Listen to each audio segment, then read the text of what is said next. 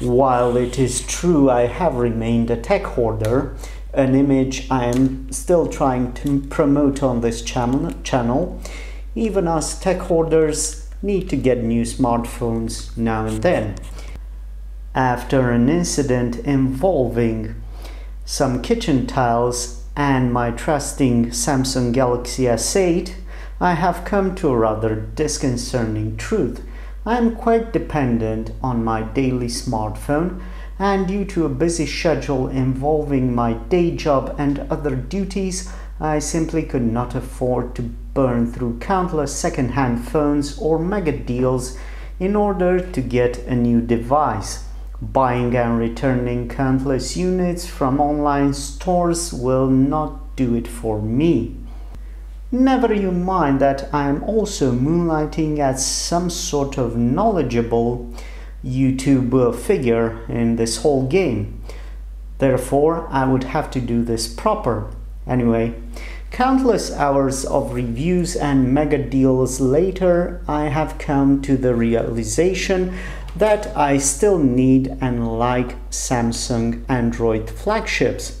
Enter then the S20. A new smartphone, well, new for me anyway, and here it is. So without any further intro, let's get to unboxing it, see its highs and lows and what it's like to use it in 2022.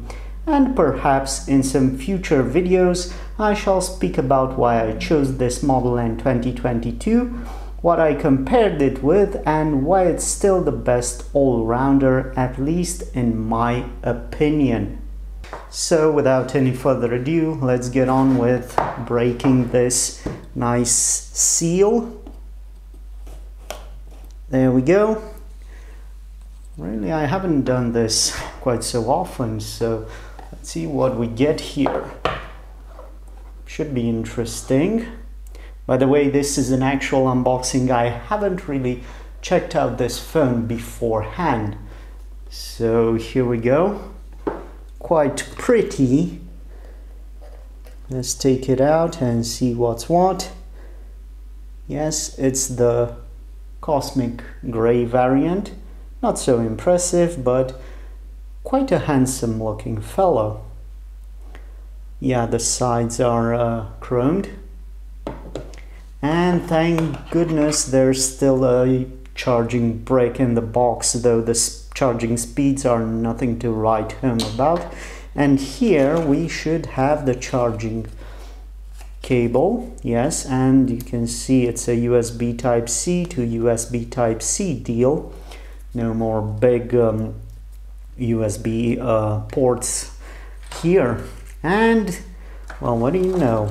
I get pair of headphones with a proper USB Type-C connector. This is pretty nifty. Actually, Samsung has managed to impress me somewhat, because I didn't expect these headphones.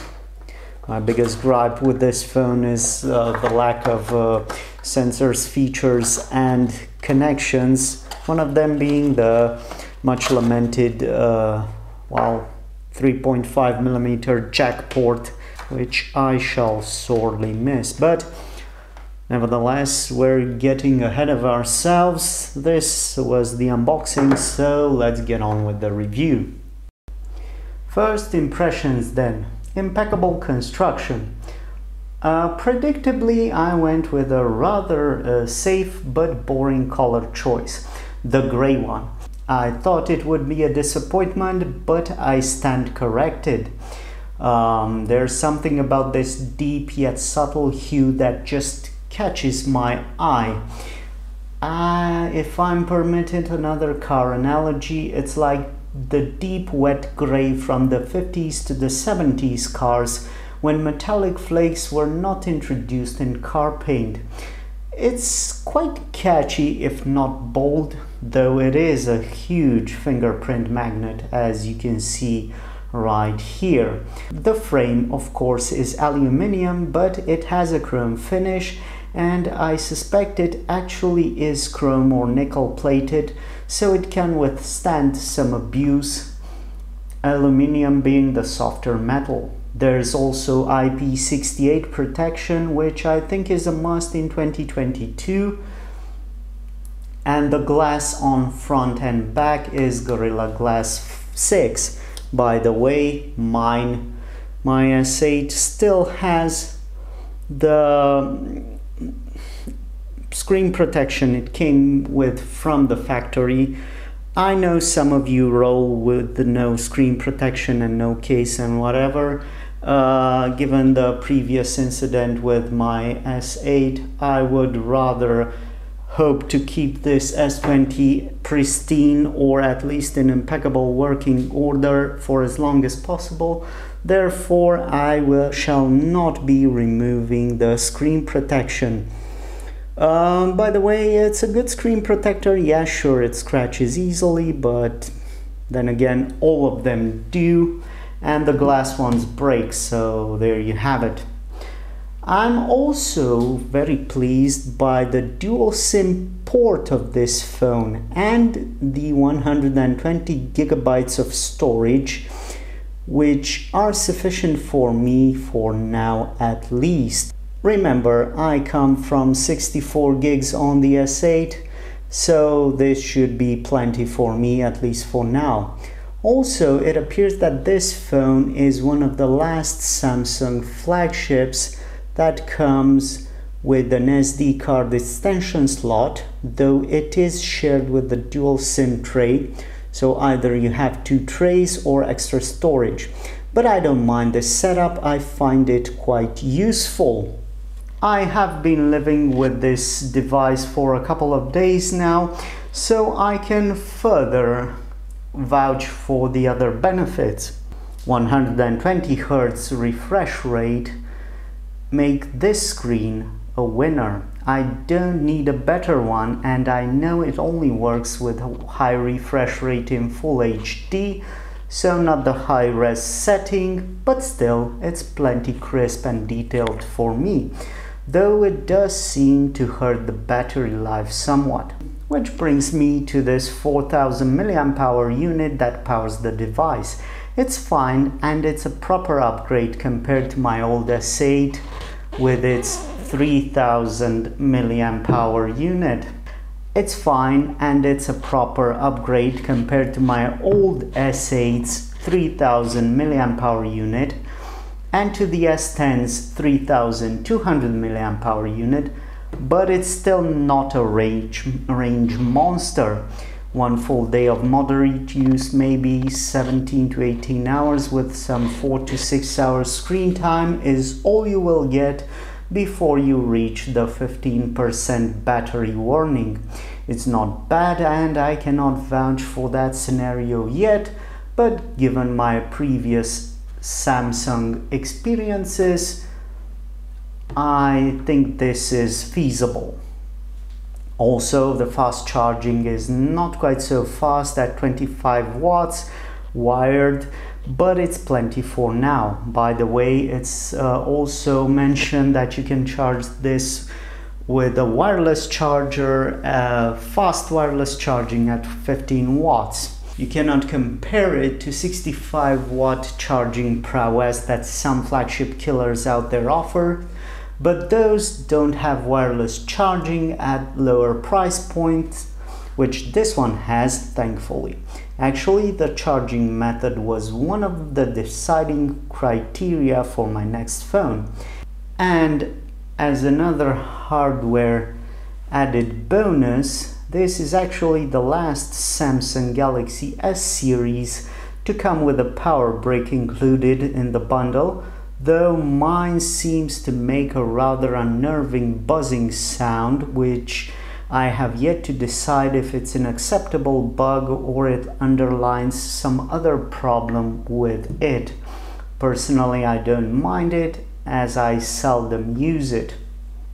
I haven't really looked into the camera all that much, but they seem to work just fine. I can get okay 4K videos, and I can get some blurred background and macro pics, so I'm quite pleased with this setup. On the software side of things, transferring everything from my S8 to this S20 was performed seamlessly with the Smart Switch app, and I guess Samsung's One UI is okay this time around as well, and I do keep it updated, and really I don't normally do that with devices. But enough praising the S8.